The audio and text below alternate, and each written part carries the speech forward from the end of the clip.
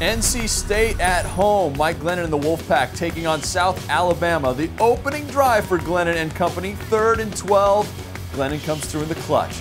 Connects with Rashard Smith, 33 yards, touchdown. NC State strikes first, 7-0. This offense really needs to get going. South Alabama, its own shot on 3rd and long, looking to answer. David Amerson, the preseason All-American with the interception, his 2nd pick of the year, the 15th of his career. After the turnover, Glennon goes to work. Brian Underwood, he's in the end zone, 44-yard strike. Glennon's 2nd of the game. He only had 2 in the first 2 games combined. 14-0 North Carolina State. More in the 2nd quarter. South Alabama's Ross Bethany hit from the blind side. Brandon Pickman, the fumble recovery for NC State. The Wolfpack would go on to score on an 11-yard Tony Creasy touchdown, and then it's Glennon to Quentin Payton for a 13-yard score.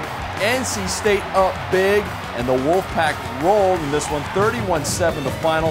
We finally see the Mike Glennon we've been expecting. 24 of 34, 257 yards passing, 3 touchdowns, and this is key, no picks. A clean game from Glennon, a great game for the Wolfpack, now 2-1. Next week at home versus Citadel before the Wolfpack heads into conference play. One thing to keep an eye on, that running game for the Wolfpack, still struggling, just 3.2 yards a carry in the game. Remember, ACC fans, for the best coverage of Atlantic Coast Conference football, watch ACC Kickoff Live. Dorsey Levens, Riley Skinner, Kelly Nash, and me, Jeff Fischel. We preview every game Saturday mornings, 11 a.m. here on the ACC Digital Network, brought to you by Ruby Tuesday.